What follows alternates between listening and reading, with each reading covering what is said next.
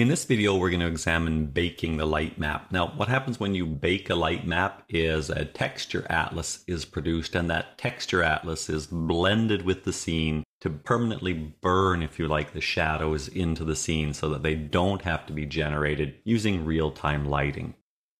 The first thing we want to consider is the size of the meshes that we plan to light map, because these meshes are going to take up space inside these texture atlases.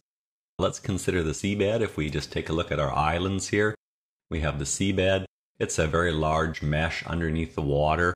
We really don't need to bake this into our light map, so we can disable right away static for light mapping. Well, actually first let's make the islands all static, and in this particular one we can disable static for light mapping. And now it's not going to be considered in the light map. And what we can do is later we can just darken it so that it matches the shadow produced on the islands by the other things. The other thing that we need to consider is static in and of itself. Most of our background elements should be static. We need to double check them.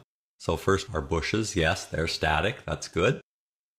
Our rocks, yes, they're static. That's good. Let's take a look at our trees. They're static. And they're static. And what about our boat? It should be static for light mapping.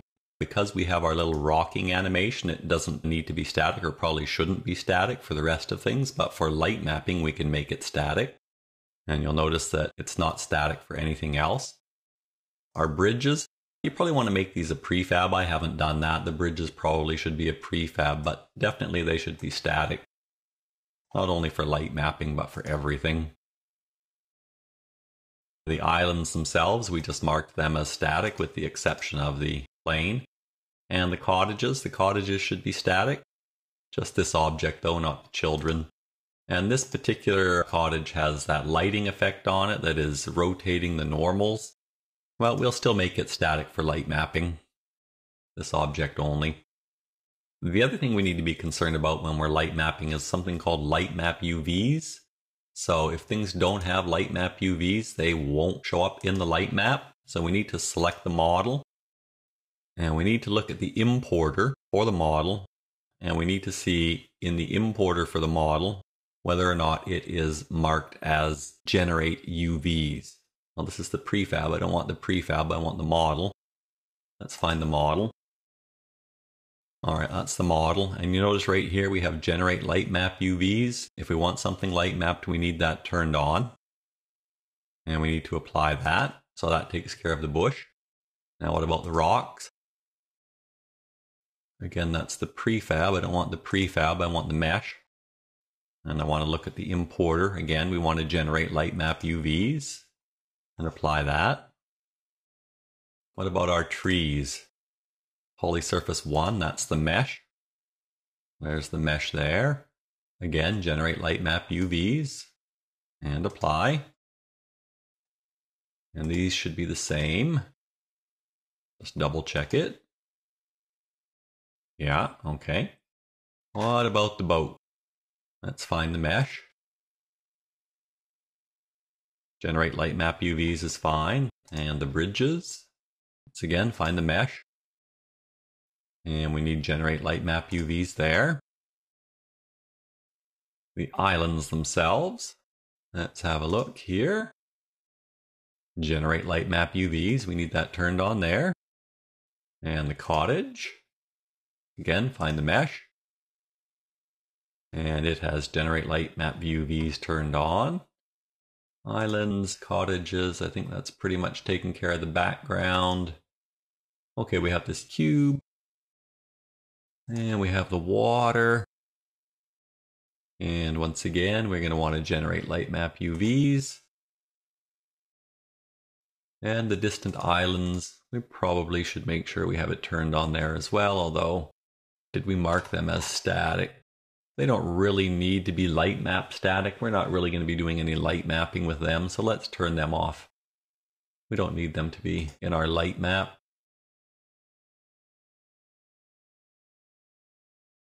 And I think that's it. I think we're ready to generate our first light map. So at this point, we want to open the light mapping window. And we're going to dock it here.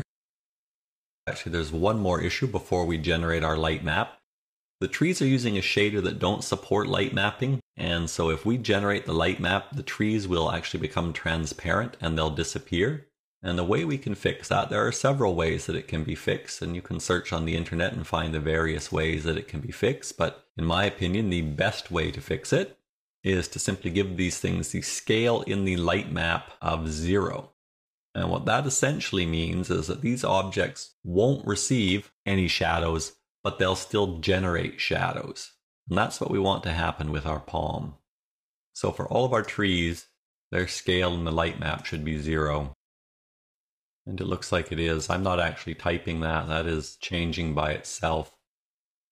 And let's just check these ones then. Let's put a 0 in all of these just to make sure. These should all have a scale of 0 in the light map.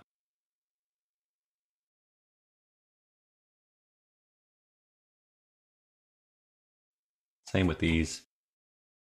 Alright, hopefully you have everything set up correctly. Now we simply need to bake the light map. We're going to go to low quality instead of high quality just to speed things up. And now we just click the bake button.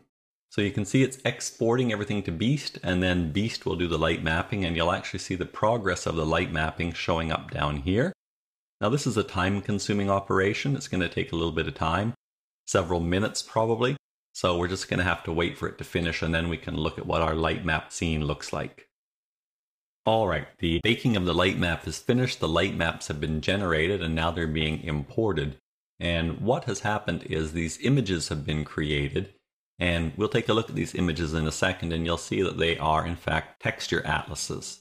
And there is a video in the series on texture atlases and how they're used in various ways, and one of the ways in which they're used is in static light mapping.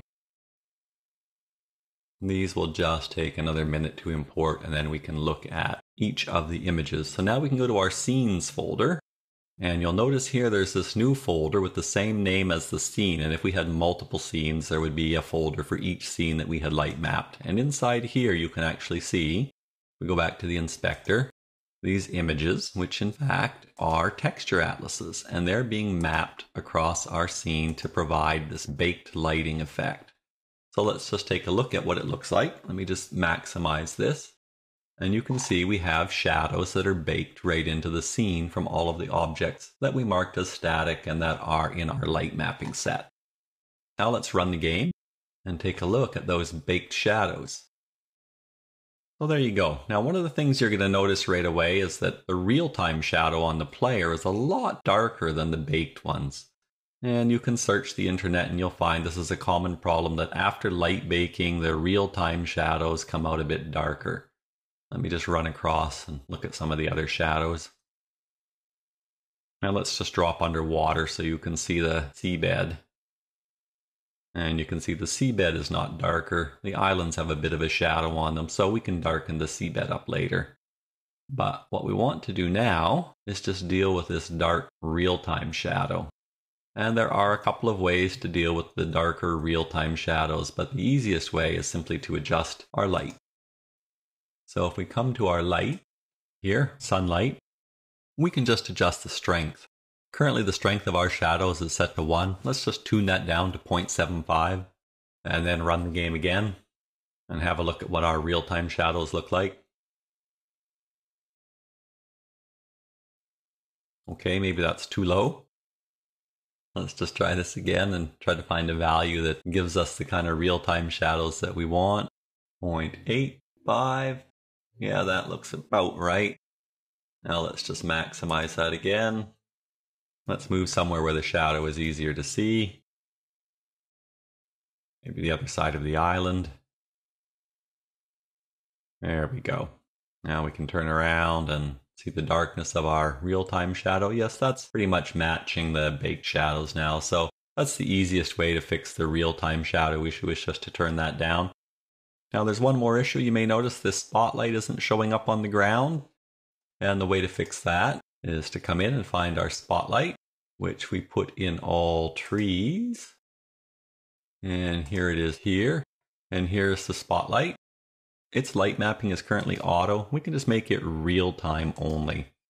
And now let's maximize and fire up the game. And now let's go and have a look at that spotlight. And as you see, by changing it to real time only, now we're getting a nice spot around our coconut again. Now, there's lots and lots and lots of things you can do with light mapping. If you look at the light mapping settings, there's a whole bunch of settings. You can set a skylight color and that will soften your shadows. So that's another way we could have softened our shadows, is by using a skylight color. There's a bunch of different settings for bounces. You can look at all of these. What I've covered here is the basics of light mapping, just enough to get you going, but you can really dig right down into the details of light mapping and do a whole bunch of other things with light mapping that are much more advanced than this. We're not going to cover all of those things here. I just wanted to give you a flavor and a feel for the light mapping, show you that it is in fact just another texture atlas, and show you how to handle some of the typical problems like the real-time shadows being too dark, the light map UVs not being generated, and all those little niggly details that as a beginner you may run into and be scratching your head and saying, why isn't this working? This should have just worked. Well, it almost works and you need to tweak it a little bit. And with that, I'm going to end this movie on baking the light map.